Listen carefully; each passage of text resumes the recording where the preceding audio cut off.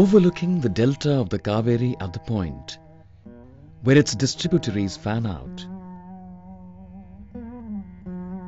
The city of Thanjavur in Tamil Nadu, South India, was the site of an extraordinary architectural experiment from 995 to 1010 CE, when Rajaraja Chola commissioned the building of the great temple Rajarajeshvara, later known as Brihadisvara.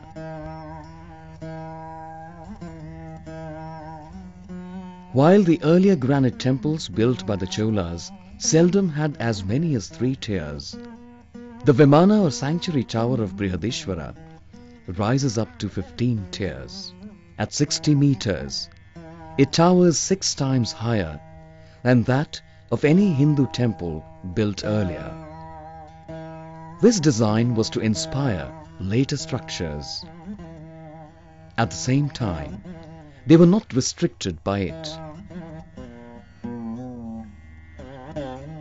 The Vimana dominates the temple complexes at Gangaikondacholapuram, built by Rajaraja's son Rajendra I around 1025, and Dharasuram by Rajaraja Chola II in 1160. Yet Rajendra I confined the Vimana at Gangaikondacholapuram to 10 stories in order to refine its design.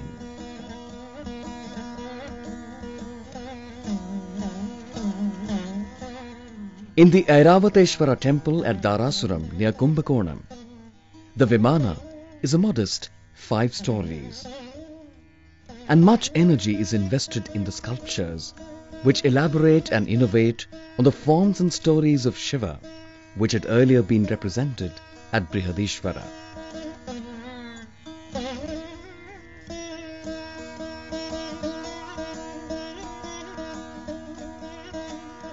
These temples are to be experienced and understood at many levels simultaneously.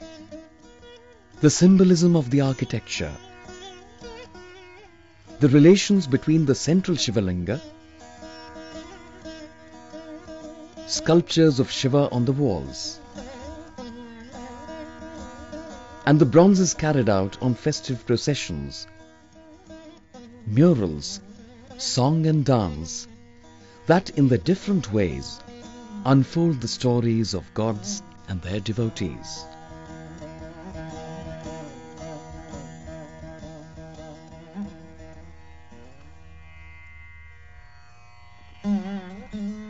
Later dynasties, the Nayakas in the 16th and 17th centuries, and the Marathas in the 18th and 19th centuries, renovated the buildings at Brihadisvara and added their own. As practitioners and patrons of music and dance, they also did much to systematize the transmission of intangible cultural heritage. Unlike earlier Chola temples of the 9th and 10th centuries, Brihadisvara is surrounded by a wall and entered through a towered gopuram on the east, which is in line with the Garbhagriha, named Keralantaka. This gateway commemorates Rajaraja's victory over the king of Kerala. Rajaraja was reviving a design established by the Pallavas in the 8th century. In the Garbhagriha or inner sanctum is enshrined the Shivalinga.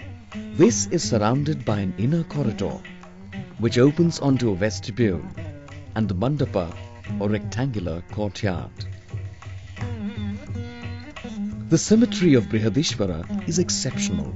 The walled compound is an unusually elongated rectangle whose width is twice the height of the Vimana and which forms an almost perfect double square, where the midpoint of the sanctum corresponds to the midpoint of the first square and the midpoint of the pavilion of Nandi with that of the second square.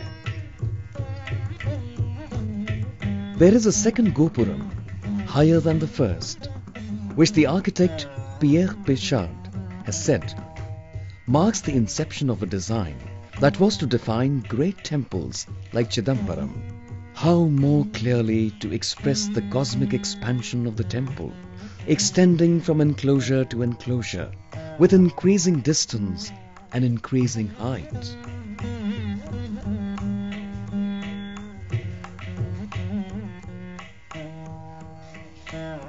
Rajaraja adopted the title Rajaraja Shivapada Shekhara, he who bears Shiva's feet as his crown. He thus saw himself, in a sense, as the steward of Shiva, and he acted as the custodian of earlier forms of worship by gathering the hymns of the Nayanmar poets of the 6th to the 8th century into the canon that has since been known as the Thevaram. It is said that the manuscripts of these hymns lay rotting in a room in the Chidambaram temple, which the priests would not open unless the Nayanmar saints themselves were present.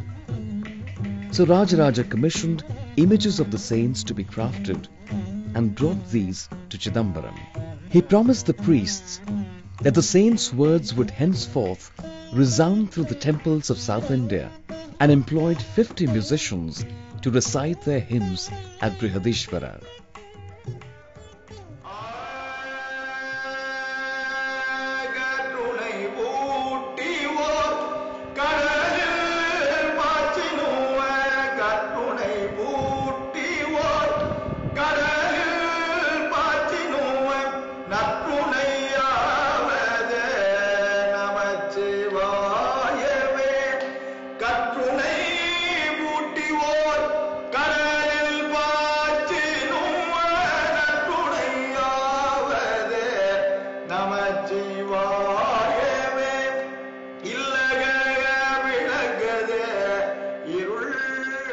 The stories of the Nayanmar saints were also brought alive through sculptures and vivid murals at Brihadisvara, establishing a tradition later developed at Dharasuram, where the 63 Nayanmar stand enshrined in a row. In this way, the Brihadisvara temple embodies a vital link in the evolution of traditions, and with the city of Thanjavur that was created around it. It embodies Rajaraja having brought under one state the areas ruled by Chalukyas in the north and the Pandyas and Cheras in the south, as well as Sri Lanka and the Maldives. Inscriptions celebrate his conquests, describing the luster of the pearls won from the Pandya king. Sasti Sri Yedat Vishwanurubatreni Mauli Malobalalidam Sasanam Rajarajasya Rajesvara Varmanaha Thirumagal Gola Perinila Chelviyum Tanake Urime Bundamai Manakola Kandalur Sale Kalamaru Thuruli Benginadu Gangabadium Tadigabadium Rolamba Badium Kudamalayinadum Kollamum Kalingamum Yendisai Puvadara Yida Mandalamum Rattabadi Yadarailakamun Tindiral Vendi Tandar Konda Tannidil Valarum Woodiyul Yallam Yandum Todidaha Vilangum Yande Tediyare Kesugol Ko Rajakesari Manmarana Sri Rajaraja Devarku Yandu Irubattaravathu Naal Irubadinal Udayar Sri Rajaraja Devar Thanjavur Koyilin Ullal Irumadi Sodanin Kidai Thirumanjanasalai Danam Seidadalavirundu Pandya Kulasani Valanattu Thanjavur Kuttattu Thanjavur Nam Eduppicha Thirukattali Sri Rajarajeshwaramudiyarku Nam Kuduthanavum Akkan Kuduthanavum Nam Pendigal Kuduthanavum Matrum Koduttar Kuduthanavum. Inscriptions also reveal how this empire was governed. As Professor Champaka Lakshmi explains, the Cholas had been able to increase their revenues from agriculture by developing the river system for irrigation, by being the first to set up a department to survey and assess land, and by bringing more land under cultivation through grants to Brahmins, and by ensuring the protection of trade routes.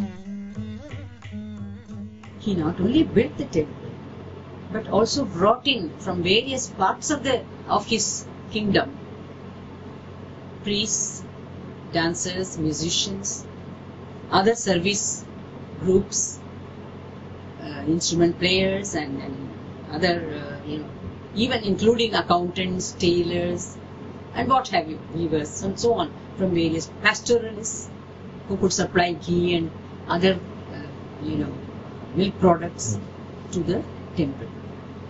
So, temple's importance, therefore, lies not only in its architectural evolution, but its focus, its role as an integrative force for agrarian expansion. Gradually, it becomes the focus for urban development because traders come in, craftsmen come in and make use of the temple services and the people of the locality to trade in this area. Thanjavur temple represents, in every meaning of the term, the pinnacle of Chola power, but also the importance of the cultural development that took place along with the economic and social integration that was also being done with the help of the temple as an institution. So it's a very major institution. That is why it has an enduring importance in Indian history. Dr. Champaka Lakshmi discusses how the town of Thanjavur is unique in that it did not grow spontaneously but was implanted by the king to sustain the ritual and festive activity of the temple. The inner quarters of the city were reserved for priests and the administrative class. Professionals and the royal retinue lived in the outer streets. Rajaraja set up a system of grant and exchange through which the economy of his empire fed into that of the temple. For instance, inscriptions record an interest-free loan to markets who were obliged to provide plantains to the temple. Inscriptions also name donors ranging from Rajaraja's spiritual teacher, Karuvur and the temple manager to merchants and musicians. In a symbolic sense too, Rajaraja represented the fulcrum of the temple's spiritual economy. The text emphasizes that you must maintain the what you call proportion of construction, and this is taken from the main linga inside the sanctum. The upper part of the linga is the basic unit of the entire temple, of the inner sanctum, the entrance, the images, the space, the enclosure, and every limb of the central tower, the central mandapa, the enclosure, everything is proportionate to the inner linga, which in turn was designed from the middle finger of the Yajamana, that is Rajaraja the Great. Unlike Pallava temples which were built of sandstone, Brihadisvara is built of granite. Believed to have been ferried from quarries 45 kilometers away. According to the inscription there, the king, the emperor says that I, the emperor, he doesn't call himself as I, he calls himself as we, the emperor, I have built this temple, and this is called Sri Vimana, the main tower, of stone in Thanjavur, and thus providing foundation information about this particular temple, when and how it was built. When it says it was built of stone, that particular Vimana, the main center, the king said that I built it of stone. Katrali. Katrali means kal tali. Tali is temple. Kal tali means stone temple. So it means that from base to the finial, this temple was built of stone, which is called the Suddha type of architecture. That is, you use only one material for constructing the whole Vimana, and in this case it was granite stone from base to the top. If you use other materials also along with stone like wood or plaster, then it is called a mixed type, Misra type of temple.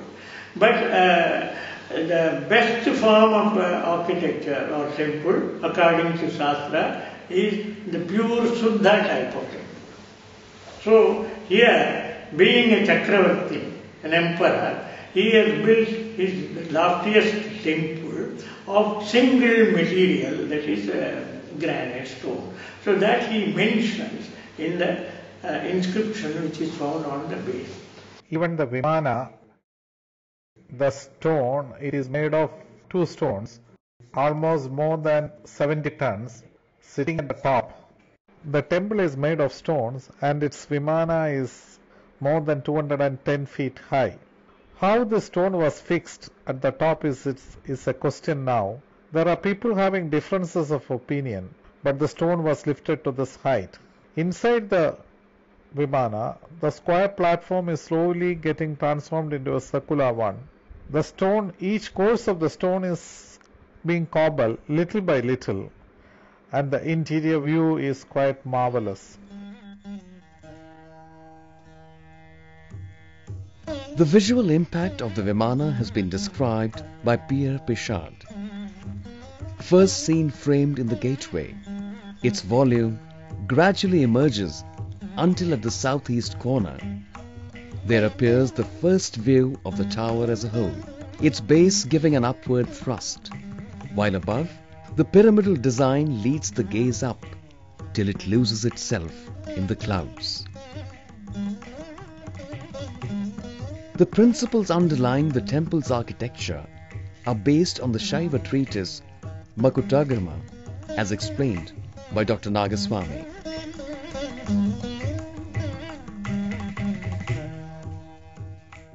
This is an essential part of the architectural design, because when they do the puja, they bring down the supreme power which has no direction, no color, no boundaries. But this is made to come into existence by the tip of the stupa on top of the Vimana, which acts as a dot. Once you put a dot in a space with no directions, then you bring into operation these directions. 360 degrees are brought into existence on top, which we call the bindu, the dot on top of the stupa. Dr. Nagaswamy described how the undulating architectural lines seek to bring down the supreme power down to bless devotees. One of the few bronze images from the time of Rajaraja that survives is the image he consecrated of Adavallar on Nataraja.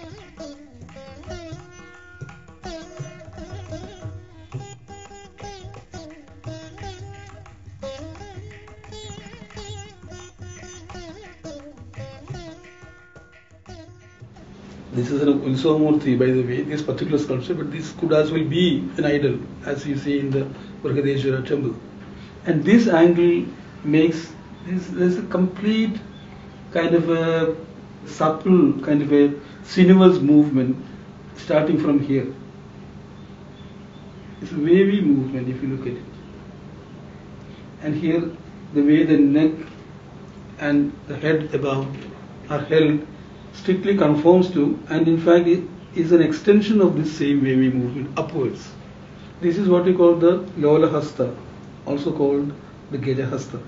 And you have Varada Mudra, and you have the fire in one hand, the Damaru, the typical characteristic instrument of Shiva, in the other. To my mind, I think music and dance could have been very powerful vehicles of the bhakti, newly introduced bhakti ideology. So this song and dance had it had a kind of a, they placed a premium on these two expressions. And here comes the Lord himself, at his highest expression, embodying the concept in his own body, rather, in his own persona.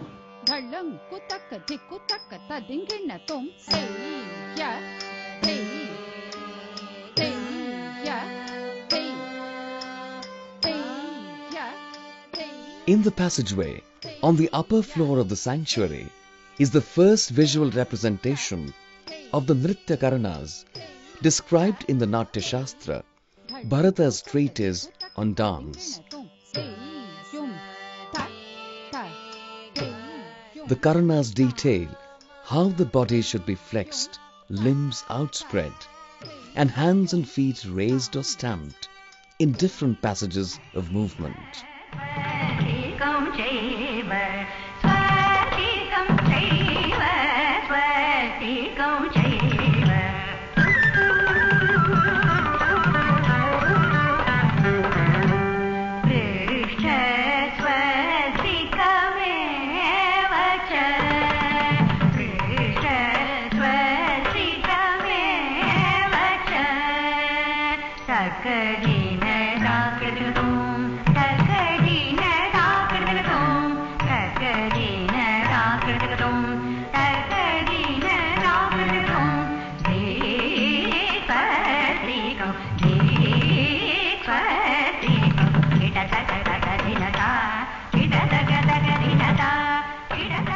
Bharata Muni gives us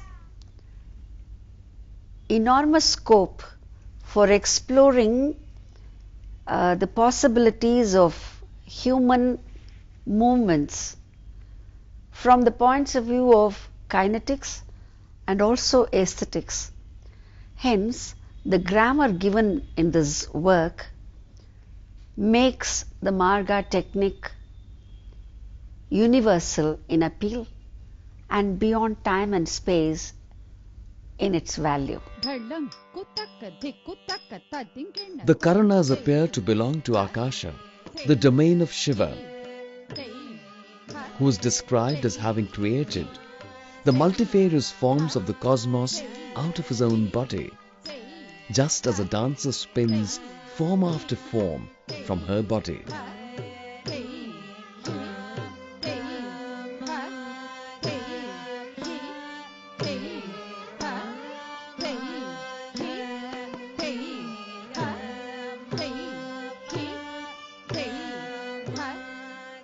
Despite its symbolic significance, such an ambitious Vimana meant that sometimes structural problems arose to which the architect had to improvise solutions, leading to imperfect proportions. Pichard has shown that when Rajendra Chola chose to shift his capital to Gangaikondacholapuram to celebrate his victory over the northern territories, he chose to build a lower Vimana where individual stories are more clearly distinguished, but also better integrated into the overall design, which proceeds from square to circle in a supple line that contrasts to the steep, straight sides of Brihadisvara.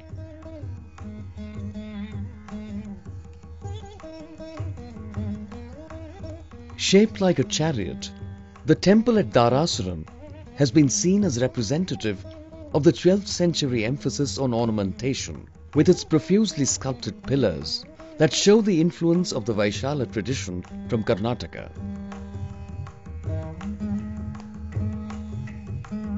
With multiple shrines, long corridors and various pillared halls, it is believed that temples of this period were designed specifically for festivals, offering an abundance of narrative imagery to the audience of worshippers.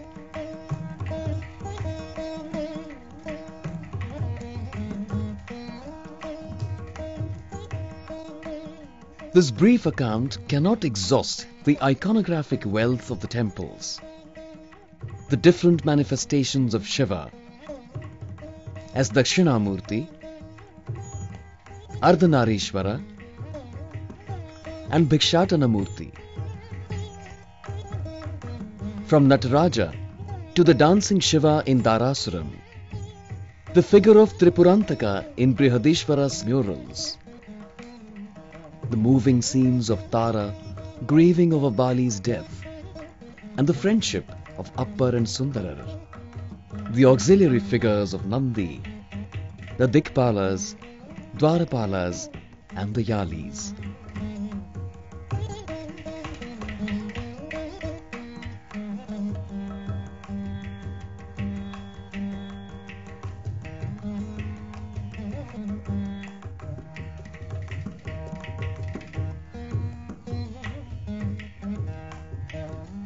Music and dance not only formed part of worship, they often celebrated the beauty of temples.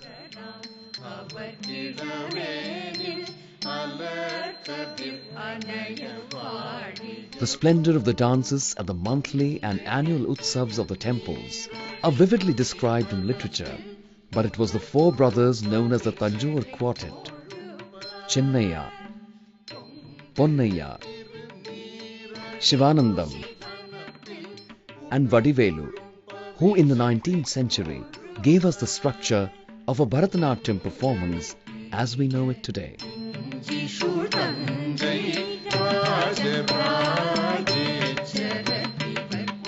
They didn't become musicians. Though they were musicians, they composed a lot of varnas, kirtanas, etc. They wanted to only to be Bharatanatyam Natyacharyas. So they started to train a number of Devadasis from Tiruvarur and Thanjavur. Many came, even from Andhra Pradesh, many came to learn from them. So they started to compose Alaripu, Jatiswaram, Shabdam, Varnam, Tilana, etc. That is the present repertoire. They started in 1820 or 1836, which is in currency even today. So they devised the format. If it is to be called Bharatanatyam, this should be. In that way, there were plenty of Natronars who came and learned from the quartet and their relatives. So they started. So they diffused the light of Bharatanatyam. In that way, Thanjavur is very great.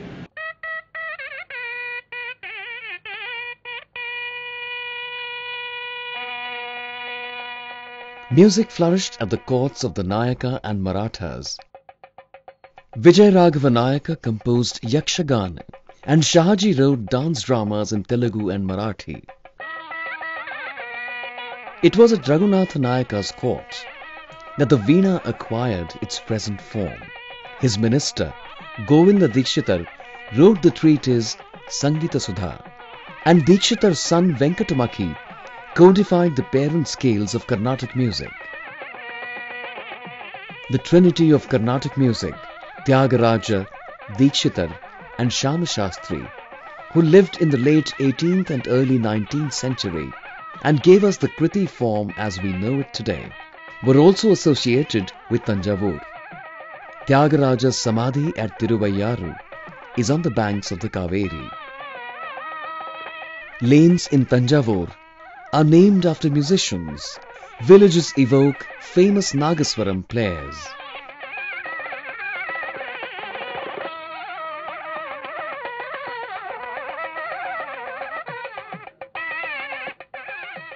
Actually, Thanjavur guided the whole dance and music world for a period of few centuries. Today's 72 Melakarta scheme of Carnatic music is from Thanjavur. Today's Veena is from Thanjavur. Regarding the instruments, apart from Veena, violin was brought to Carnatic music world by two people, one Balaswami Dikshitar and Vadivelu of Thanjavur, both. And there are two traditions of vocal music. One is Veena tradition, another is Nagaswaram tradition. The three temples are UNESCO World Heritage Sites. The outstanding universal value they and the constellation of arts around them represent may be evoked by two figures.